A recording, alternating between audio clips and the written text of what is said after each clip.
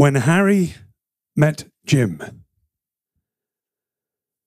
Having arrived in Hawes not even an hour ago, met the owner of the local garage, dodged tractors towing trailers stuffed with sheep, and been advised on where to buy the best pork pies in the Dale by a friendly bloke called Dave Calvert, Harry was now staring at a stern-looking tup large enough to put a saddle on and go for a ride.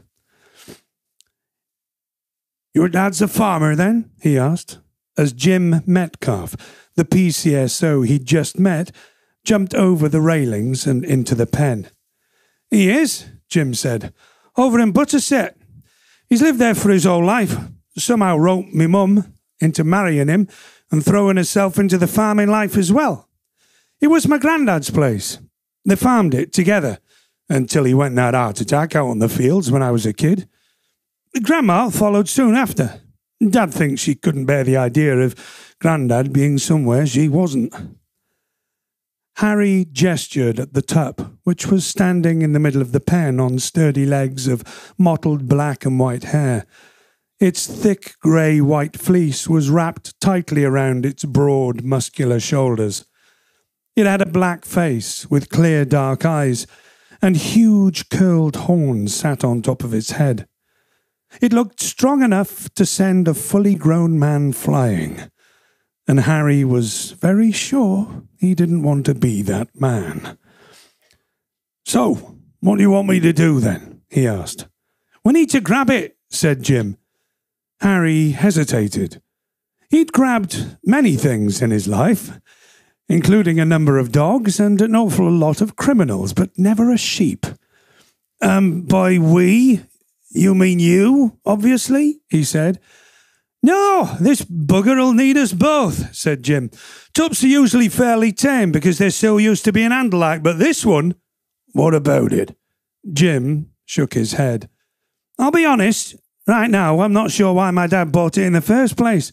And price was good, which was fair enough, but I've been watching him this past half hour or so, and he's a bit grumpy. He's a bit of a grumpy sod, so I'll tell you that for now." The tup, Harry noticed, was now eyeballing him. "Come on then," Jim said. "The sooner we get this done, the sooner you can get settled in. You've not met the rest of the team then?" Harry shook his head. "You're the first," he added. "You don't want to change first before we do this? Put on a boiler suit or something to protect your uniform?" Jim laughed. "No point in wasting time with that," he said. "Most days I end up with muck on me somewhere. Can't avoid it living round here." He then beckoned Harry into the pen with a wave of his hand. "Away then, get yourself over." Wondering just what the hell he was doing, Harry climbed into the pen. Immediately the tup switched its attention from Jim to Harry and stamped on one of its front hooves on the concrete floor of the pen so hard Harry was surprised he didn't see sparks. "He doesn't seem very happy," Harry said, still not exactly sure what he was supposed to be doing. "He's not," Jim replied. "Last place he wants to be is in here with us." "That makes two of us," Harry said. "Now what?" "Grab those horns of his," said Jim. Harry was fairly sure that he couldn't have heard Jim properly. "What?" "I'll take hold of each side," Jim explained. "That way we'll have him under control." "His horns?" said Harry, staring at the massive appendages sticking out of the top of the tup's head. "You want me to grab one of them and—" "I do, but they're bloody enormous." Jim gave an approving nod. "He's a fine-looking animal, isn't he?" he said. "I can see why my dad was taken with him. You ready?" "To grab those horns? Of course I'm bloody not." Ignoring Harry's protest, Jim pointed to the other side of the pen. "You go around there, and I'll stay here," he said. "He can't deal with both of us at once, so we'll be able to catch him off guard." Doing as Jim had instructed, Harry had a horrible feeling he was being used as bait. When he came to stand at the other side of the pen, he noticed that the animal had now lost all interest in Jim completely. Instead, its eyes were now fixed firmly on him. So, is there a technique to this then? Harry asked, doing his best to ignore the staring eyes of the tup. There is, said Jim. You just grab those horns as quickly and firmly as you can. Last thing either of us want is a snapped wrist. What? Jim held up a hand dismissively. Don't worry. It won't happen, he said. Mind you keep out of the way of those legs of his too, as he'll have a nasty kick on him, and he'll want to throw us as well, given the chance, so best we don't give it to him. You ready? You already asked me that, said Harry. Now! Shouted Jim. Harry quickly reached out for the tup's horns, grabbing one and holding it fast. Jim grabbed the other. The animal bucked its head forward, then snapped it back, yanking itself free of Harry and Jim. Then it jabbed its head forward, and Jim wasn't quick enough to get out of the way. Harry watched as Jim crashed painfully to the ground. Jim, you okay? Grab him! Jim roared back, rolling onto his knees to get back onto his feet. Harry lunged and found himself holding both horns. For a moment, the tup just stood there, calm and still. Then it moved, and with such speed and strength, Harry was suddenly being dragged around the pen. Don't let go, Jim called out. Just hold on. What the hell do you think I'm doing? Harry shouted back.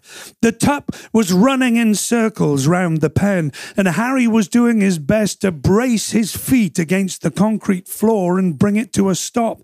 You're doing great, Harry, said Jim. You've got him. No, I bloody well haven't, Harry shouted back as his feet slipped forward, causing him to drop onto the back of the tup, the animal's thick neck now under his right arm. He could feel the animal's muscles rippling beneath the thick fleece. He's tiring, Jim said. Makes two of us, Harry replied, though seeing no evidence of it himself. It was then that Harry noticed how the previously quiet sides of the pen were now lined with spectators. Wherever he looked, eyes stared back. Some darkened beneath the peaks of caps, all of them inquisitive. He had a sneaking suspicion a good number of his impromptu audience were hoping to see blood. Then, as quickly as it had set off, the tup brought itself to a stop. Jim came over, grabbed the horns, and Harry, how did I get that wrong? Harry at last managed to get back to his feet. An odd sound erupted, and Harry realized most of those staring at him now were clapping their hands. Well done, lad, said one man who was resting himself on a shepherd's crook, the hook at the end made from a sheep's horn. Thanks, Harry replied. Thought you were mad to be getting in there, like, the man said, a faint smile on his face. Not least in them daft shoes you're wearing, but there you go, you survived, didn't you? The man turned away from the pen and walked off. So, now what do we do with it? Harry asked. My dad's bought a little stock trailer down from the farm, Jim said. We'll walk it out of the shed and get it loaded and take it back in half an hour or so. The tup struggled, but Harry and Jim held firm, and it quickly gave up. Jim gave the tup a scratch on the patch of coarse black hair between its horns. Strong buggers, aren't they? He said. It won't try and make a break for it, will it? Harry asked. No, not now. He's had his moment, and now he's calm. You're sure about that? Oh, you're never sure of anything working with sheep. Jim gave a signal to someone on the other side of the pen, who opened it to let them out. Sorry about your shoes. Not exactly dressed for it, am I? Harry said. Jim gave Harry an appraising look from top to bottom before replying, Well, you'll have to get some sturdier shoes, that's for sure. And if you really want to fit in, you best be buying one of these too. From one of the many pockets of his tactical duty vest, Jim pulled out something Harry had previously only associated with hapless pencillers in Last of the Summer Wine, or hipsters trying a bit too hard to be cool in the more fashionable areas of Bristol. "A flat cap," Harry said. "You'll never see me in one of those, I promise you." Jim stuffed the cap back into his pocket. "That all depends," he said. "Does it?" Harry asked. "On what?" "On how long you end up staying here." "It's a temporary position, so I won't be for long," said Harry. "Course you won't," said Jim, his words dancing on a faint laugh. "So, shall I take you back into town then?" A few minutes later, and with the tup secured in the stock trailer, Harry followed Jim back through the mart towards town. The smell of the tup was still in his nose and on his clothes. His shoes were ruined and his hands and knuckles scuffed and bleeding from the animal's horns. And yet, in spite of all of this, Harry was smiling. "Well, that was an experience," he said. Jim laughed. "What?" Harry asked. "Welcome to Wensleydale," said Jim. And with that, led Harry on into Hawes.